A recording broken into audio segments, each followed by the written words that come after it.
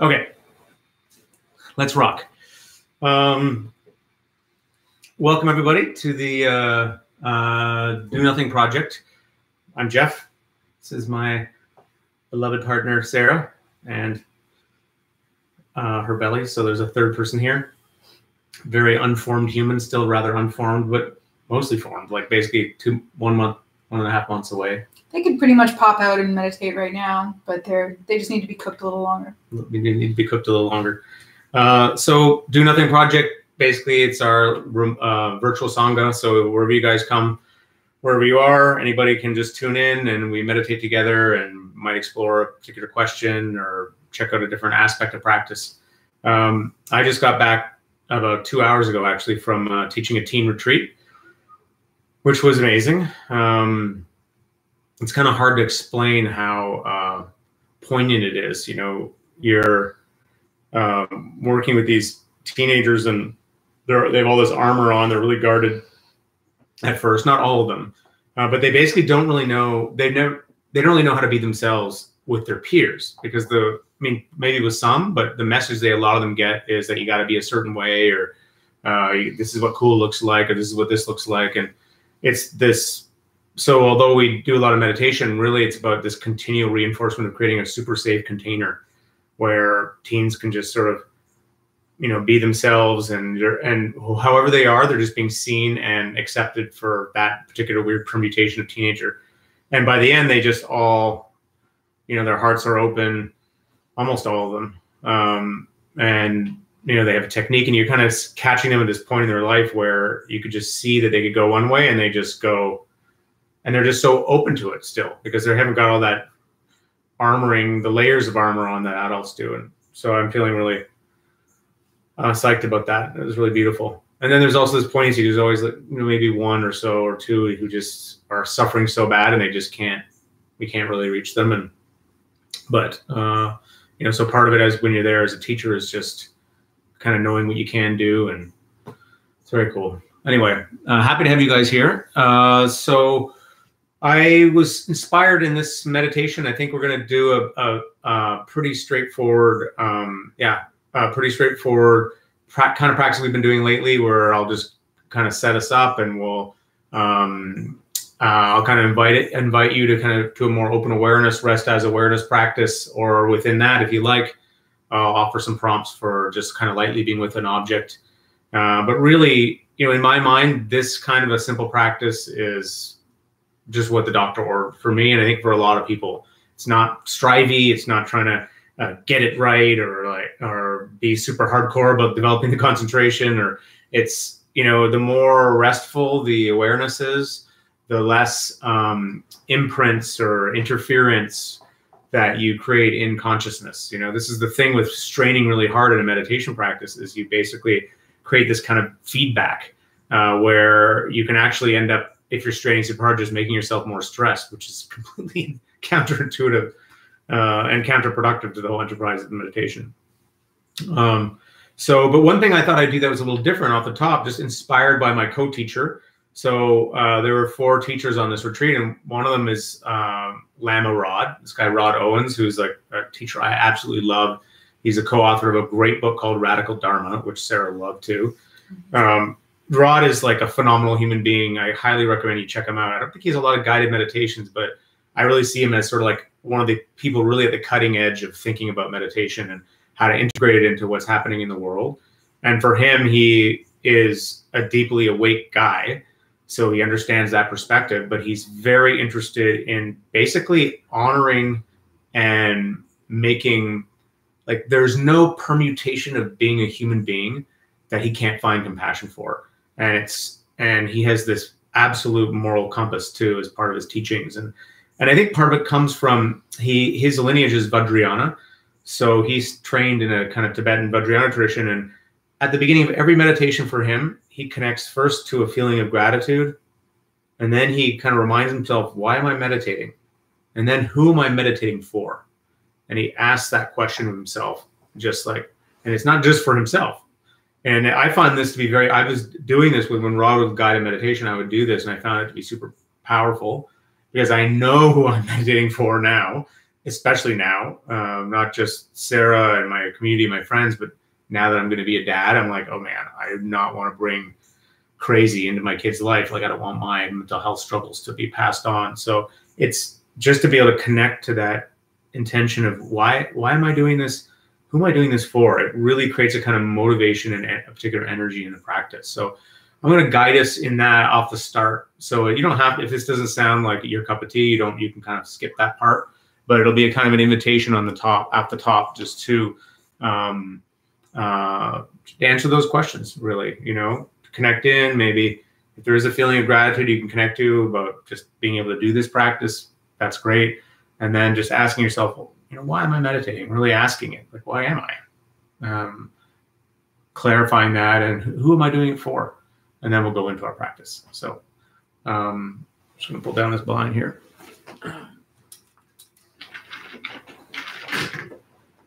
Oh, by the way, this is the new IB Me. Every year they give out a new shirt. So the whole world in your heart. This is this kind of weird horror-looking heart it's actually a world with like nature on it, but made to look like a heart. But it's kind of like friggin' revolting and terrifying. Anyway. Oh yeah, cool. Hey, Susan. Okay, so let's meditate. We'll do about 25 minutes, and then come back and check in with everybody. So we got 8:09, so go to about 8:34. Ready, good? I think it's a nice shirt.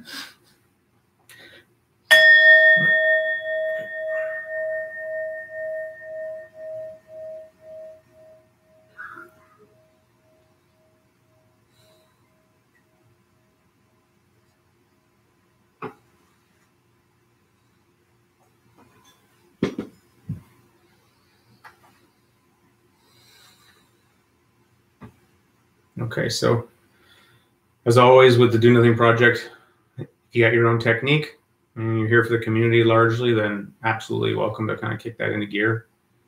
But if you want to follow along with me, we will start the way I mentioned. So just here, as we're getting settled in, maybe a couple breaths, stretching up the spine on the inhale, shoulders back, opening the chest and heart, letting the belly be soft. And on the exhale, that's the downward motion, the settling and the relaxing. And a good long out breath can softening the forehead, to the cheeks, the jaw, the shoulders, can feel really nice. So just as a little experiment here, just checking in off the top. First of all, as Rod would say, it's like seeing if you can connect to a mild feeling of gratitude, grateful for this community practice, for the nice weather today, if it was nice weather, whatever, people in your life. Just because that kind of opens things up a little bit here at the start. I guess you could say it opens the heart. And then as you do this, you can ask this question, what am I meditating for? Why am I doing this? Good to be clear about our intentions. Is it to be more present, less reactive, more focused? Maybe it's to improve your golf game. It could be anything. Just kind of checking in with that. And then the next kind of question you can ask yourself is, who are you meditating for? Of course, saying yourself is absolutely legit. But who else? And by the way, if you didn't say yourself, you should, because you need it too. But who else? Who else in your life? And how do you want to be for them? How could the practice support you so you can show up for them more?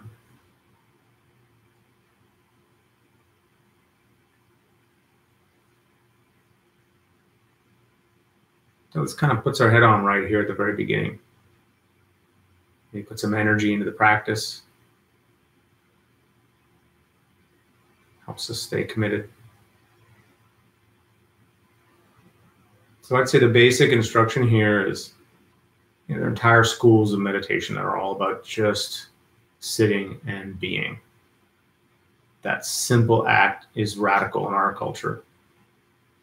To not have to do anything, just sit in your awareness, kind of like you're just enjoying existence. And I like to do this with a cue around awareness. I like to just sort of notice my awareness, and I just let my awareness sort of like rest as awareness. So settling back in the awareness itself. Sounds come and go.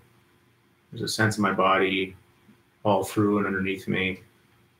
Sense of Sarah next to me. But it's all kind of happening in awareness.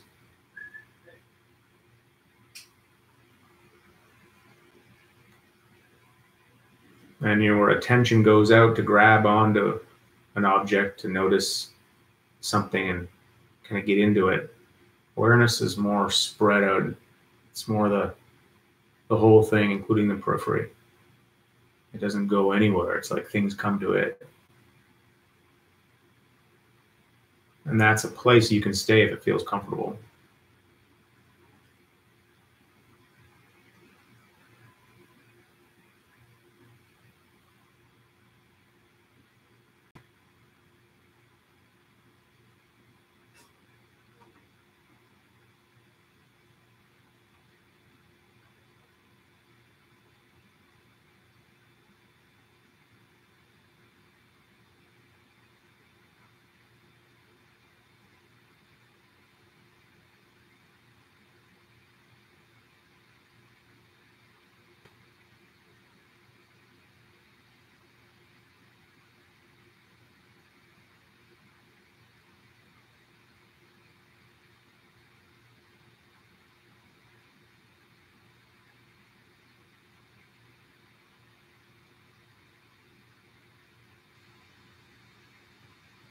Okay, good. So, like I said, that might be where you want to stay, just having this open awareness practice.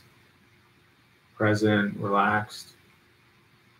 Part of that practice is knowing that there's nowhere to go, nothing to gain, nothing to add. That the simplicity of that stance is really healing, nurturing. And for some people, like to just have an anchor they pay attention to that kind of helps them stay more on track. And that's totally fine. You can be lightly aware of the sensation of the breath, or lightly aware of sounds, feeling in the hands, pretty much anything. And that can kind of be like a tether that just keeps you in place. So you're still aware maybe of the periphery awareness, but you've got this piece in the foreground that you're committing to. Something simple, ordinary, but there's something really, really beautiful in that. And kind of being with the simplicity of that object, that breath, that sensation. You can try that too if that works for you.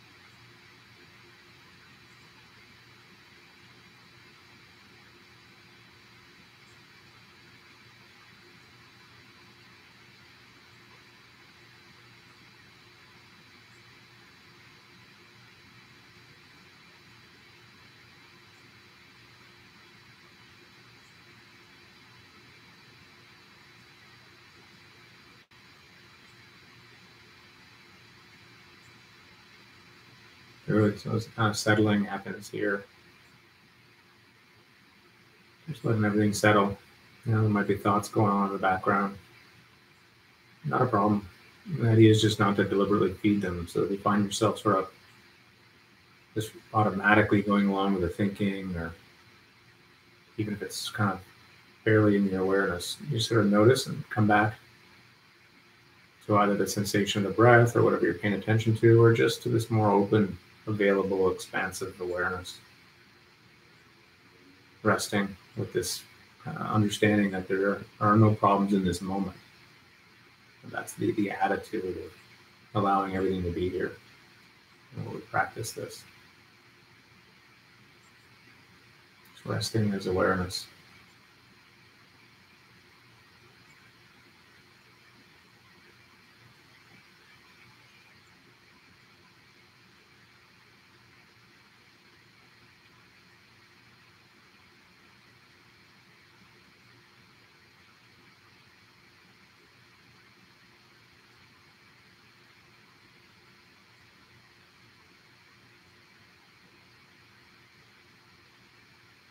And just notice if there's any, you're holding any tension in your forehead in any way, straining a bit or efforting. With a nice out breath, you can kind of let that go maybe, or soften the shoulders. Really dropping back into awareness, letting the body be open.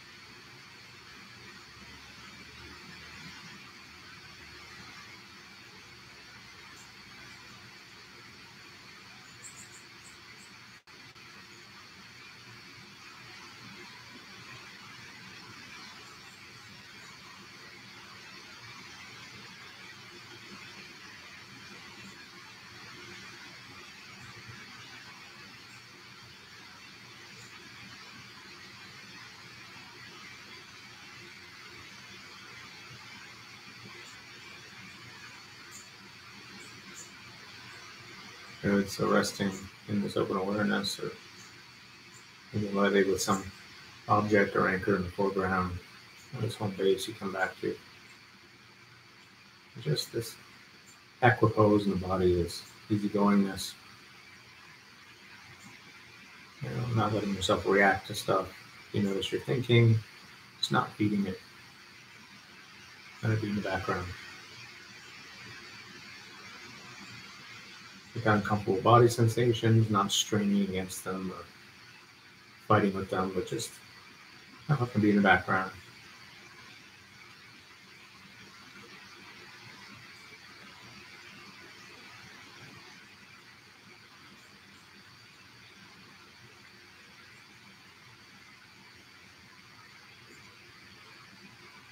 Noticing there's a kind of effortlessness in awareness. You don't have to work to know something, be aware of something. It's just there in awareness.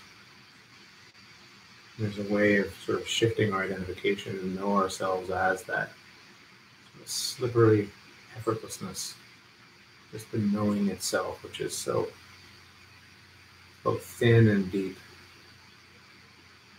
Can't be touched by the objects that come up in it. The knowing itself is wider,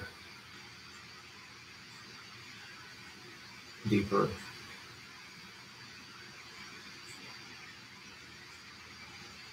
And we can rest as that, and deliberately leaning back into that.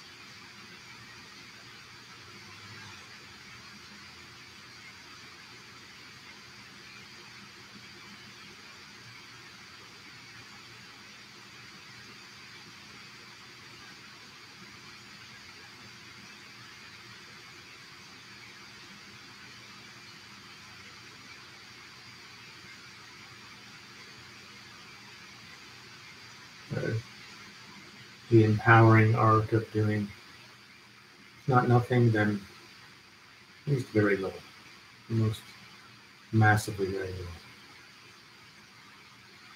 and defiantly enjoying it, putting up the thumb to productivity, and down the thumb, up the finger, enjoying, just resting in awareness, maybe noticing the breath, maybe noticing sounds, just kicking back in your own open field of experience, and being not only okay with that, but deciding to enjoy it.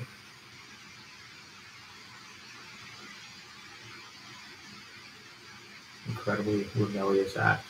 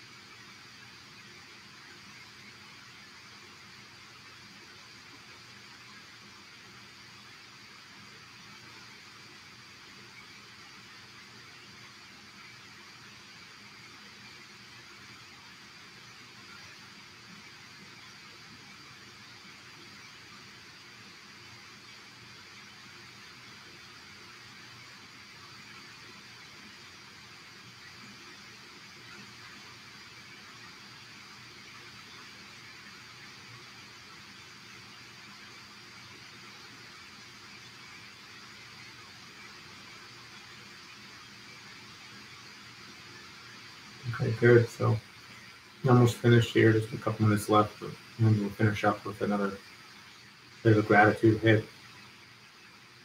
We started the meditation, just connecting a little bit to maybe what you're grateful for, and also to who you're practicing for. Bringing those people back into your mind.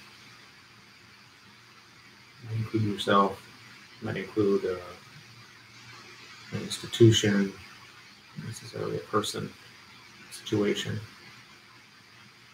Just saying thank you. Sort of, maybe you can connect a feeling of gratitude a little bit to those things, those people. What I do is I imagine as I breathe in, I'm kind of breathing in this sense of connection to those things. Breathing into my heart, saying thank you, and breathing out, sort of sending out and caring. You know, you can expand the web and think of all the people who are grateful for you, for showing up in the way you do. Just smiling and kind of feeling yourself connected. That's our little gratitude practice. Stoking that engine.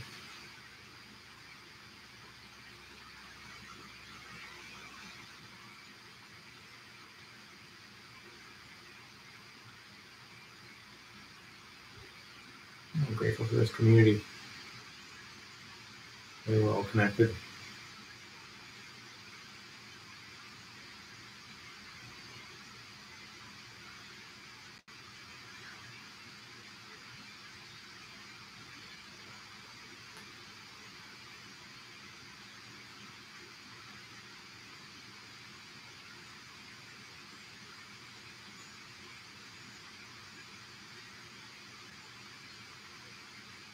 Nice. Thank you.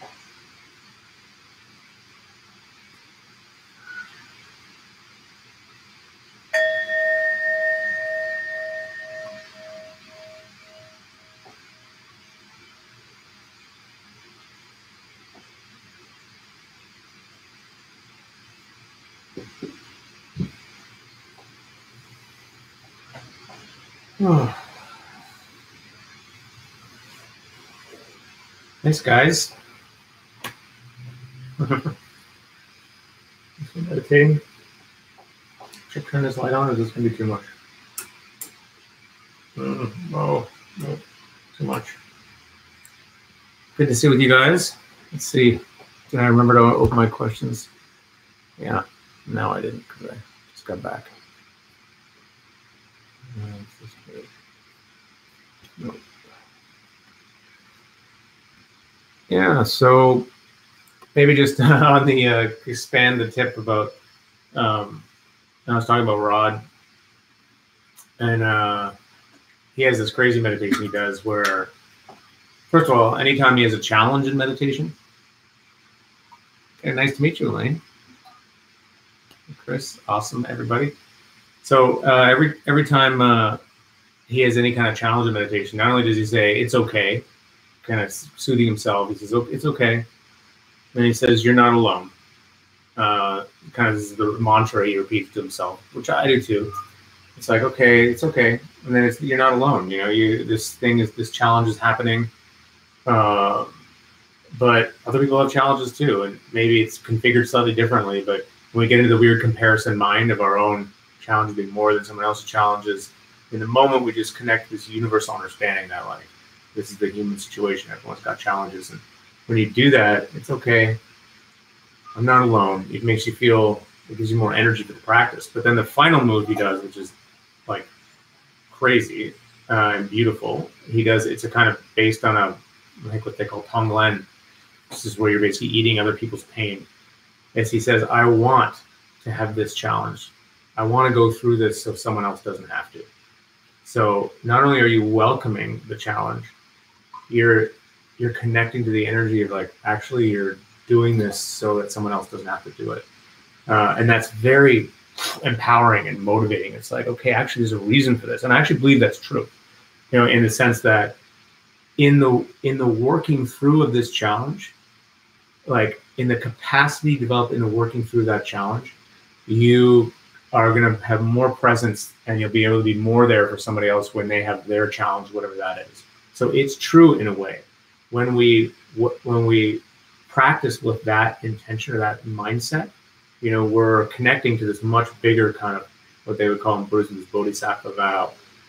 But it gives a lot of energy and strength into the practice, which I think is really beautiful, and it's a nice add-on to the more dry, straight-up awareness, whether it's in a non-dual or in a vipassana type tradition.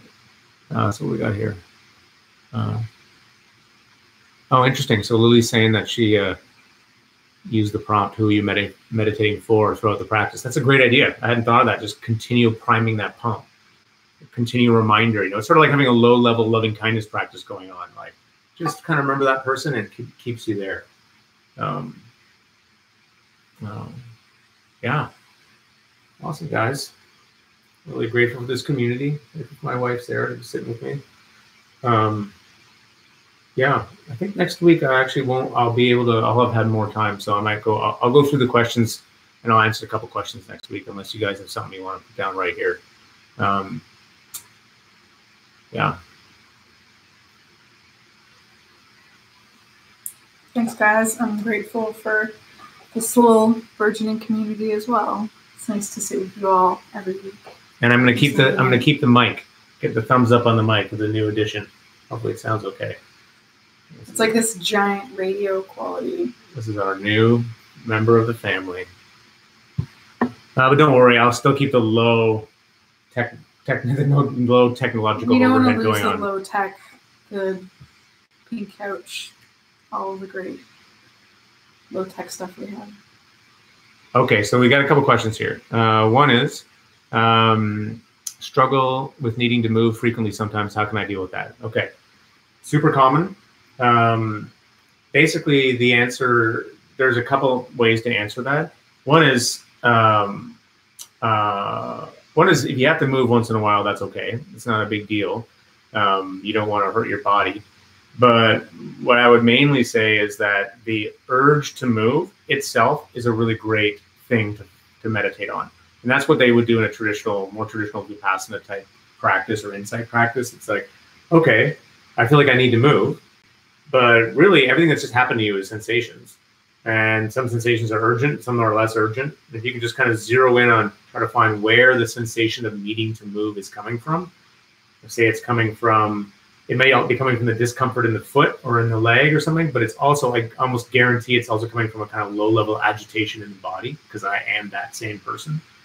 And I can just go in there and go, okay, like pretend I'm like a chipmunk and I'm checking out where the epicenter of the agitation is. And I'm just like, and I just start to notice that as an object. Be like, you're allowed to be here and open to that. And what you do is you take the intensity out of the sensation, the urgency out of it. That can happen. I mean, it can sometimes, it's kind of like a bell-shaped curve. Sometimes it gets more intense, but if you stay with it, it can pass. And it's a good thing to kind of work with. And if it feels really intense, you can kind of pendulate into it. So you notice it for a bit, and then you go back to your main thing. And you go back to noticing it for a bit. But the main thing is to accept that you're having that sensation by first noticing where it is. And then it becomes much less influential. And that's a process. I mean, that's sort of a process you're learning throughout your meditation career, how to work with that stuff. Yeah, okay. So hopefully that answers your question. If your leg falls asleep, you're probably not going to lose your leg to gangrene in 30 minutes or 45 minutes. Well, that's the thing. So it's just discomfort. So the skill of learning how to work with discomfort is like the most important skill you can pretty much learn in your life, because it's going to happen. Okay, so Susan's saying there was a static throughout the session. Anyone else hear that? Well, we can problem solve that in the audio. Lily, how to handle strong emotion in the moment. Before you have time to process it, you need to respond, but don't want to react. In strong emotion, for example, I'm in a conversation with someone and they say something that makes me angry. If I had a day to process it, I'd respond in a healthier way. Yeah. Okay. So this is about how to be. This is about how to have equanimity in the moment when you're in life, as opposed to in a meditation. Although it's the same principle. You're bopping around in life, and somebody says something that super triggers you and pisses you off, and your normal response would be like, attack or run away or whatever your pattern is. But that's why we have a regular practice. The more you have a regular practice where you're just practicing general equanimity, general openness, it's like it happens and you've got more space just naturally to respond. And it's kind of like that, and then noticing your own triggers, noticing what the experience of being triggered is really like.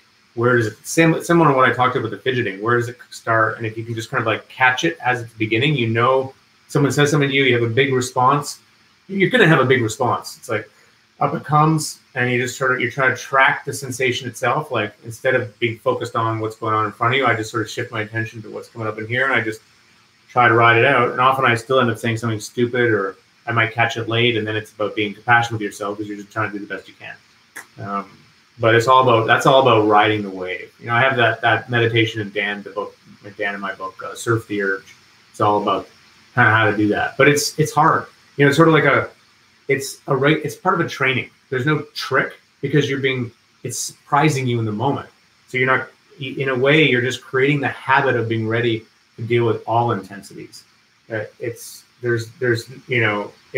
they would say you're creating the habit of kind of guarding the sense gates, having a kind of an awareness of knowing what shit's going on and what's happening and where your state's at and what's coming in and what's coming out. When you're truly taken by surprise, it's because you've kind of gone on automatic in your life. So this having a certain amount of awareness, and awareness goes on automatic at a certain point in the practice. You just always have this sense of being more aware. It's hard for me to be surprised by a shock thing in the foreground, although I still will lose it because whatever the intensity is, at some point you're going to reach your edge and it goes past your capacity to be cool with it, and then you're in overwhelm and in reactivity, and then you're like, oh, you come back later full of shame because you acted like an idiot. So that's my answer to that. Hopefully that answered that. I guess it's hard answering questions on the things I don't know if I've answered it or not, and people keep coming back, but so the name of the book and the author that I mentioned at the beginning was Radical Dharma, and it's written by 3 people, Angel Kyodo Williams, Lama Rod Owens, and what's the name of the third? I forget the name of the third author.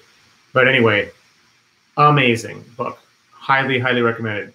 Rod is Black and queer, and he just lays it down, and it's just, I can't say enough good stuff about this book. It's okay, sweetie. Okay, guys. Awesome to hang out. See you next week. And to be continued.